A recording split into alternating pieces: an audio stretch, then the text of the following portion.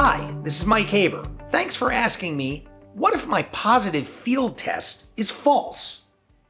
A field test for drugs is a chemical test that's performed by a cop in the moment during an alleged investigation at the scene of a potential arrest by using a prepackaged drug testing kit in an attempt to determine if something that's found on your person or in your possession is in fact a controlled substance.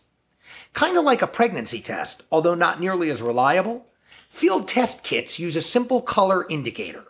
They're cheap, many times deceptive, inaccurate, and uncertain. They're also both fallible and presumptive.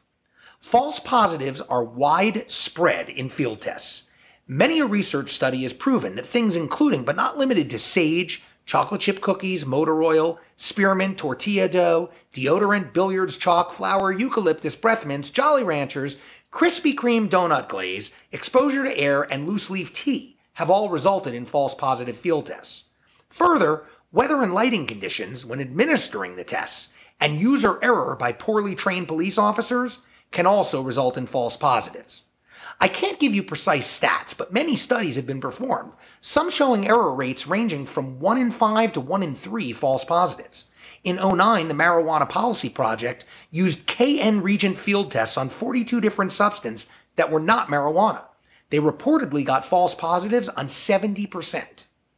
The bottom line is if you get arrested for a dope case, field test or not, you're gonna need a skilled and experienced criminal defense lawyer to take the state to task and to challenge the evidence every step of the way. Thank you for your question. I appreciate your having asked it, and I invite you to ask me more.